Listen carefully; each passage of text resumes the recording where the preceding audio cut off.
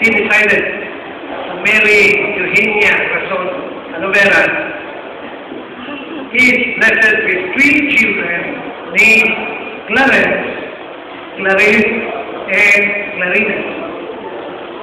In the name of Kiwanis, District Governor Ken Alovera has devoted 23 years of service to the less fortunate young children and to those in need, and has aptly given true meaning to the mission and vision of Kiwanis International.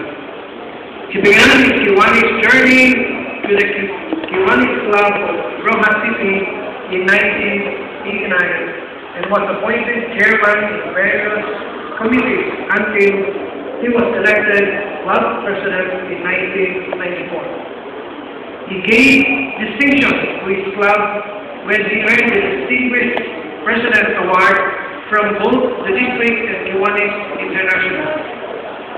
He also honored the club with International President Award Partnership Projects, Sunburst Achievement Award, Diamond Growth Award, YCPO Outstanding Club Project.